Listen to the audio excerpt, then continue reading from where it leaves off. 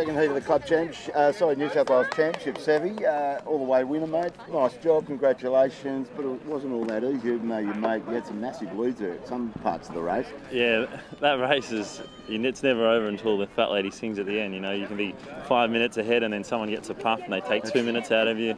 You miss a shift and they're on a shift and it's just ridiculous. But you really decided you want to go east the first beat, and you did it in a really nice way. You just chipped away because it was really dangerous to get in there too hard, wasn't it? Our game plan was to get right the whole time. We did the first start and we got locked out on the boat end.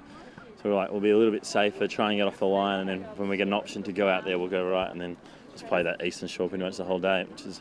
Well, that did work, there's no doubt, and you skidded away. We had you almost 3 minutes in front at some point around the second time around or whatever, and it was all going your way. But then you seemed to fall into a hole. There was the third beat. Yeah, the bottom mark. We just near I think it was the second run or whatever it was. We were coming to the bottom mark, and we were on way, and we sort of jibed as the breeze went hard right, and sort of sailed into a big hole. And sort of hard to get out of those holes. Yeah, once you find a hole, that sort of cost us a lot. We lost probably about 2 minutes there, but.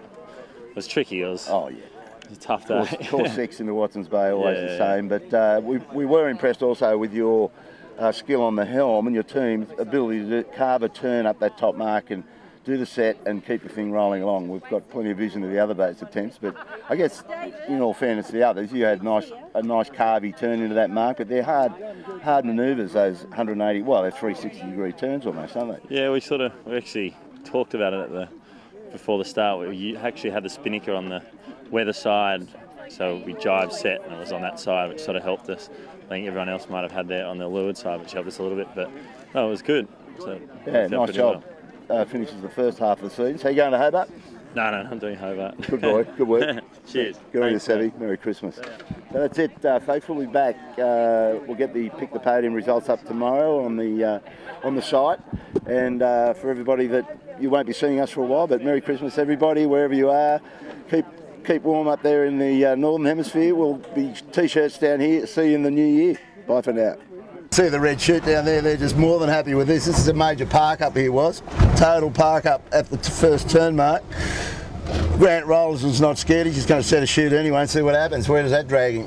And you know what this is going to play into for Chris Nicholson and Mojo, who had to go back and restart quite late. Well, he's coming in here with breeze, and let's see him potentially go from about 12th or 13th, maybe up into 5th or 6th, yes. And Thurlow's just stuck there. They chipped away at the shifts a little bit more than the other guys. You know, when they had pressure and they're a little bit down, they'd tack, and they weren't necessarily trying to bang a corner. They just chipped away at getting back to the right, where the other guys are sort of just trying to take longer legs. But the boat setup's beautiful, and yeah, I mean, of course we know they're a class act and always a contender.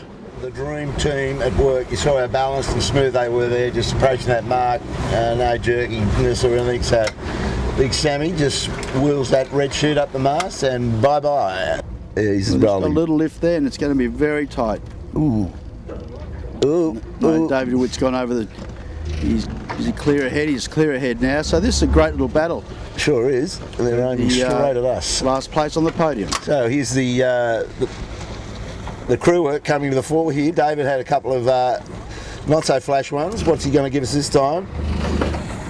Gill going to town on his red chute. Whoa!